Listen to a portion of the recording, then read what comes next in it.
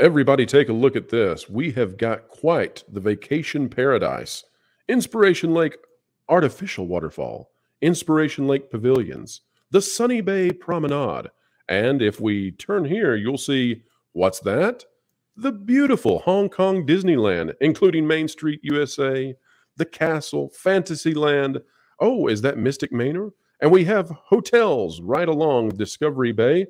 But if we just turn and take a look at what is now connected to Hong Kong Disneyland's parking lot, we'll see that's right, something very scary. And it's even more scary if you live in China and come down with the virus known as COVID, because the no COVID policy means that you may be traveling here to one of China's not so luxurious, well, it's called the isolation camp phase 4, but in reality, this is a quarantine prison. We refer to it as a prison because it's involuntary. And one of the scary things about this is that once you've built something such as this, perhaps in the future, it will not always be just for medical reasons, although those are a little bit ludicrous at this point anyway. But one day, this could be something worse. Once the virus that China is concerned about goes away, what does this become? Well, one thing's for sure, it's going to stay right here next to Hong Kong Disneyland, right across from Mickey's house, just across from the parking lot, connected to Disney infrastructure. It is a medical prison now in Hong Kong. Joining us today for this video, which has a slightly unpleasant topic, I would say, perhaps is an understatement, but we've got Vash Sky. Mr. Dre is here with us today to share with us the history of Hong Kong Disneyland, how this came to be, how it is that we now have a Disney park that is literally connected to an involuntary quarantine prison. Vash, welcome aboard. I wish we were doing a more sunny topic today, but you know, Disney parks are beautiful and wonderful in many ways, so they're worth talking about. In most regards, we get to discuss fun things like the world of colors, or we talk about little kids watching parades going towards the castle and fireworks and those things that keep us loving Disney parks and fighting for them to be better. This is not one of those topics. So run us through real quick. How did we get here? When did Hong Kong Disneyland start, and how did we land on this little area here? I'll show everybody across the bay is the city of Hong Kong. You can see right over here, and here's Hong Kong Disneyland sitting out on the peninsula. Take it away.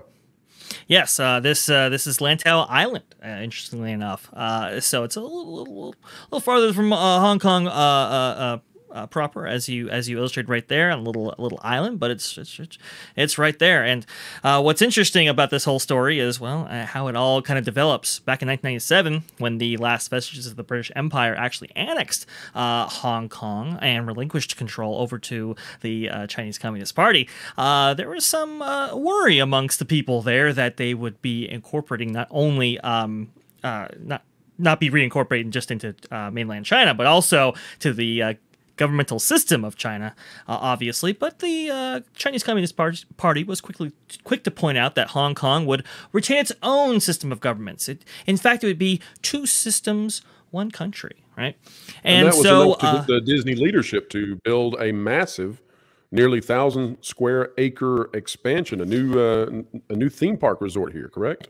Exactly. Bob Iger at the time had been made president of Walt Disney International. His job was to find new places where the company could expand its theme park presence in new countries, and one of those, obviously, under consideration was China. And through this kind of new, British annexation of this region, I believe Bob Iger and a few other Disney executives found that China was a perfect destination for a new theme park. With the, obviously the, hanging over them was the Chinese communist influence, but Hong Kong being removed as it was, and under this kind of a one country, two systems leadership, I believe they viewed Hong Kong as the perfect place for it. And I believe Hong Kong was the stepping stone to bigger things and bigger relationships that Disney and China would establish. I believe that was Bob Iger's grand vision for this. But at the 2003 groundbreaking ceremony for this whole ordeal right there. Who's over Michael Eisner's shoulder, putting in the shovel in the ground? Well, it's Jay Rasulo, president of Disney Parks, and also Bob Iger. He is right there, and he is kind of the central figure revolving around this kind of Chinese-Disney relationship here. Now, you bring up a fantastic point, and one that many people do not know. When we talk about Hong Kong Disneyland, many times people will hang this sort of around the shoulders of Michael Eisner, and they will think that because he was the CEO at the time, he was sort of operating in a vacuum. But that's not true. Can you tell us a little bit about Robert Iger and what he was doing at this time? And for those of you not aware, Robert Iger is back in charge as the new CEO of the Walt Disney Company again, after vacating the spot for essentially only 11 months. So what was he up to back when this park was being built and then launched? Well, at this time, he was made the president of Walt Disney International. So 1 year after the British Empire annexes this region right here, in 1998, the Disney company announces that they are planning on a new resort for Hong Kong. A deal is made with the Hong Kong government officials at that time. That changes later, of course. And the deal is finalized in 2000. So also at this time, Bob Iger is touring around areas of Shanghai before settling on the Pudong district of Shanghai for a new theme park project there. But he is making moves, and he is really kind of establishing new relationships with both the Hong Kong government at that time and the Chinese government as well. You know, the image we're looking at right now is a little bit dystopian because of the juxtaposition. Yes. Here we have the promenade that you go into as you're preparing to enter into Hong Kong Disneyland's, well, it's the only theme park they have, although there were plans for another. But beyond that tree line is a quarantine prison, which one day may be worse than that. So you've got all this joy and happiness here, and then you just turn around. If you could just see past the trees, it's people that they can't leave. They're stuck.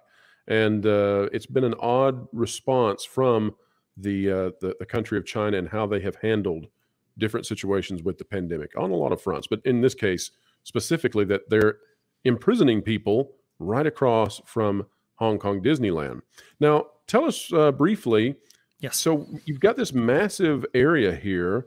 What was this supposed to be? It's clearly using Disney's own infrastructure to connect to it. I mean, this road is part of Disney's infrastructure to the parking lot. It's not a public access road. It's used for parking and transit to the park, and then boom, here it is connected now to something that's gravely different.